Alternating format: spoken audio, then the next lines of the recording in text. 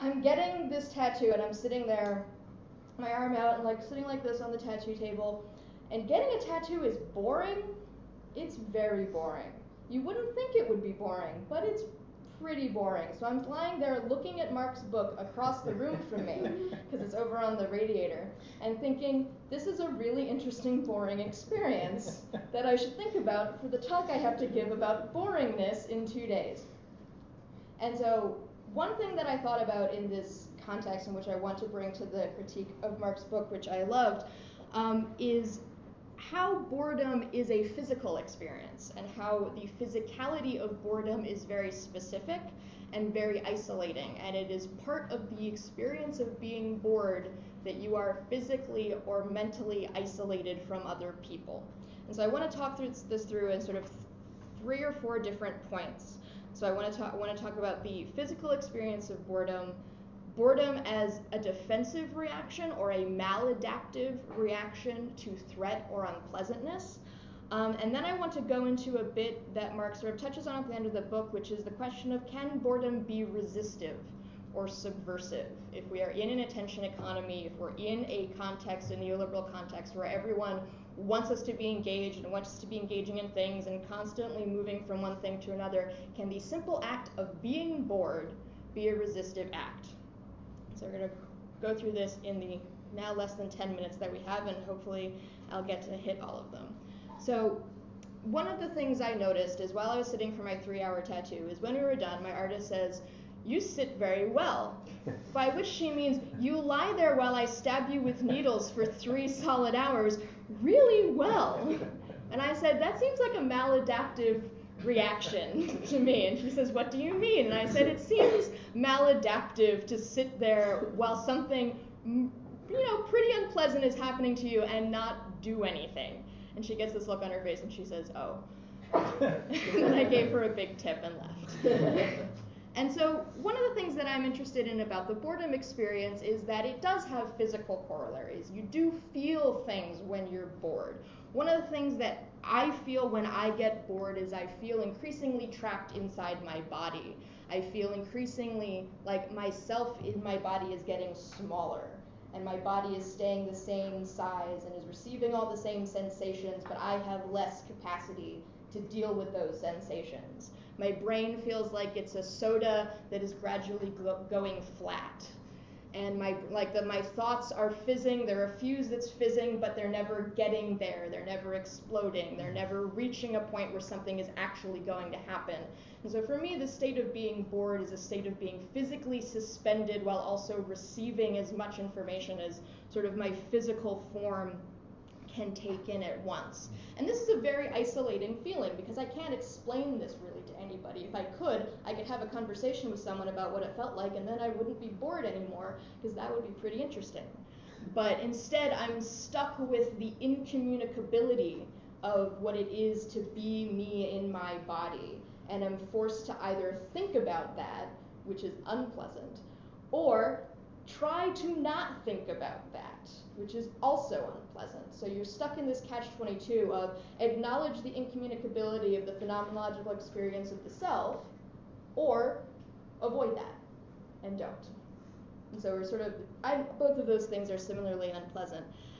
Mark talks a lot about in the book about sort of what I think of as the canonical cultural explanation of boredom, which is the bourgeois or middle-class American experience of suburbia, which is the experience for me in the descriptions that I've read of being trapped with every choice you've ever made, but the physical remnants of it. You're stuck with the house you bought, you're stuck with the wife you married, you're stuck with the kids you made, you're stuck with the bar you stopped, and you're just stuck with it forever.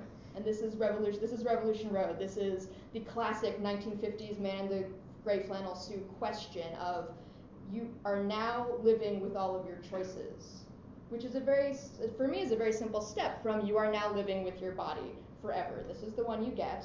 You don't get another one.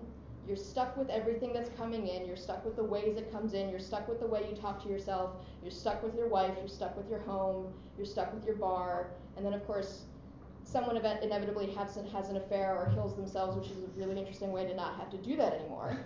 I think you have a comment in the book about, like, someone loses his mind, has a car crash, and has an affair, which is a great way to not have to deal with the wife he doesn't like anymore. And I think you meant that as a joke, but I wrote in the margins like, well, he doesn't. Solve that problem. And so I'm in this position where I'm thinking, what if boredom is the maladaptive reaction to a lack of choice? It is a maladaptive reaction to a lack of power. I committed 3 hours before I had that conversation with my artist to get a cool tattoo of a bear in a Hawaiian shirt, which I love, it's great, I love it. But halfway through that I was like, well, can't stop now. Otherwise I'll just have half a bear and a quarter of a Hawaiian shirt, and that's not a cool tattoo. But instead, my choice is to become bored. My choice is to get smaller within myself, to get smaller within my body, and simply move forward through my lack of power with the choice that I've made with this body that I have. And so, who is the most bored, the most cartoonishly bored members of our society? Teenagers. Teenagers have all the energy and none of the power. They have so much energy, they spend all this energy growing and getting bigger and becoming more of themselves, and they're the most themselves they'll ever be, and they can't do a goddamn thing because they have no agency, they have no power. And so their boredom splits off in a number of directions. It goes into self-destruction, it goes into self-abuse, it goes into drinking, doing drugs, making bad choices, but it also goes into ironizing. It goes into making ironic, nihilistic humor. And there's a section of the book where you talk about David Foster Wallace and how David Foster Wallace says American teenagers don't understand Kafka anymore. I would invite you to Tumblr, where the nihilistic memes are just the hottest thing right now.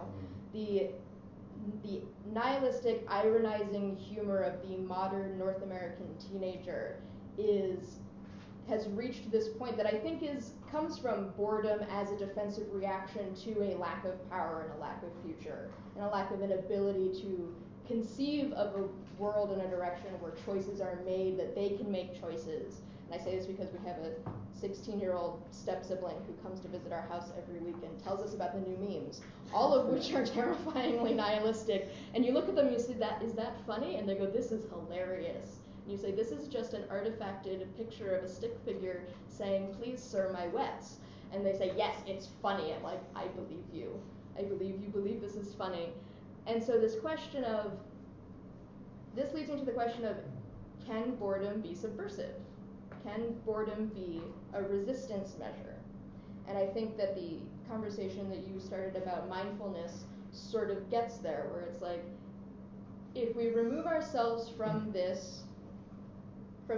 flow, or the stream, or what Jody called the community capitalism stream, are we then committing an act of resistance, or are we merely refreshing ourselves for when we inevitably re-enter the stream and inevitably move back into participation? To which I think my answer, which is going to not be super hopeful, is maybe, but only if it is purely selfish. Boredom might be resistive if we can engage with it purely as a physical, like as a way to anchor ourselves more fully in the isolation of the body. And instead of saying, this is a mindfulness retreat so that I can be a better manager, or etc., instead we engage with boredom as a wholly unproductive indulgence. Literally being the teenager lying on the floor saying, I'm so bored, there's nothing to do, and not attempt to redeem it as any type of, ironically, not attempt to redeem it as a politically resistive act. Anyway, I think that's out of time. Great.